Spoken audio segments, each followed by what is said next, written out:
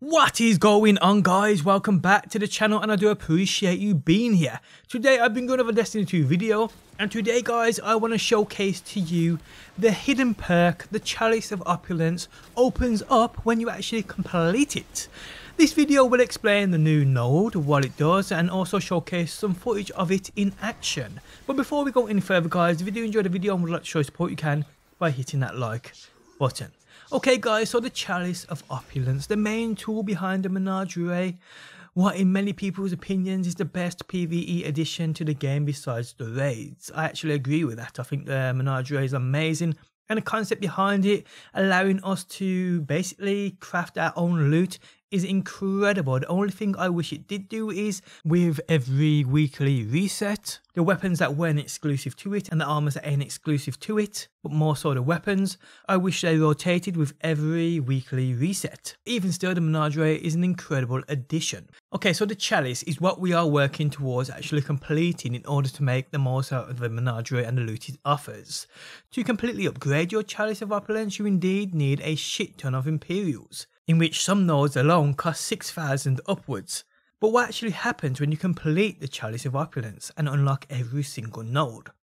Well people, a new node opens up called Perfected, and what this does is, loot sources that originally drop Imperials will now drop runes.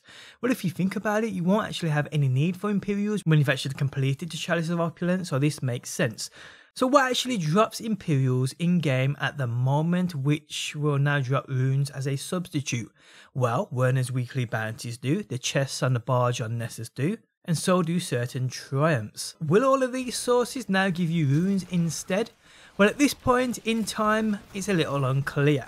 What will happen though, and I can confirm this, is if you now have Power and Efficiency 2, which gives you a rare chance of getting 500 Imperials, well, instead of those Imperials, which can drop from Strike's Gambit or Crucible, you will now be rewarded 1 or 2 runes, as you can see happening on screen now, with my pal landing what looks to be 3 blue runes, blue which are the rarest, and he got these for completing a standard strike, so it's quite a decent trade if you ask me. So the Perfected perk or Perfected node unlocks once you complete the Chalice of Opulence, and it trades all sources in which you were originally rewarded Imperials, you now get runes.